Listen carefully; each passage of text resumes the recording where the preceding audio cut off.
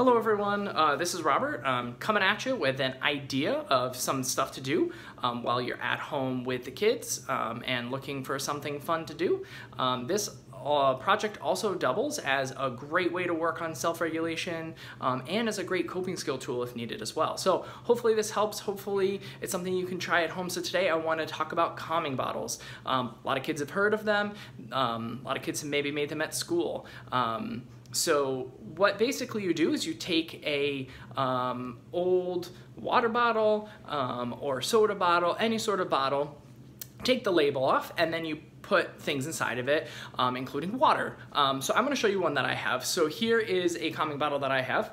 This is a Voss bottle. It's just a fancy water bottle that you can buy at the grocery store. And I have Orbeez in this bottle. And the whole idea with a calming bottle is you would take it, you would shake it around when you're upset, you would spin it, and you would wait, sit, watch, and wait for the contents to stop moving. The whole idea is that once the contents stop moving, that you would be calm and be able to resume the activity you're participating in.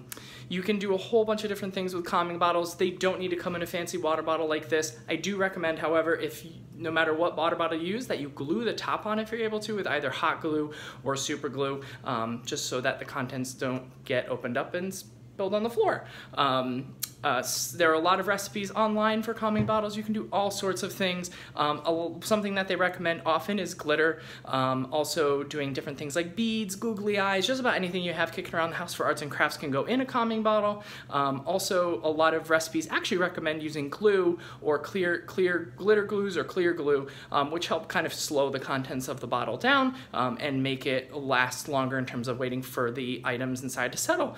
So hopefully that was helpful. I hope it's something fun that you can do at home, and hope it helps. Have a good one.